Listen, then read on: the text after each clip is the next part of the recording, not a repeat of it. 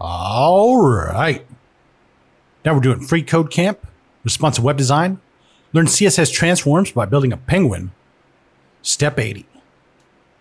So now we're going to target the foot elements and give them a width of 15%, a height of 30%, and a background color of orange. All right. So we're going to start with the foot selector, dot foot.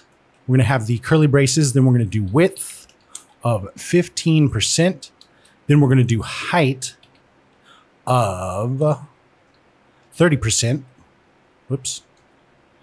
I was so impressed with my typing skills on the first one. I totally messed up the second one. All right. Anyway, background hyphen color.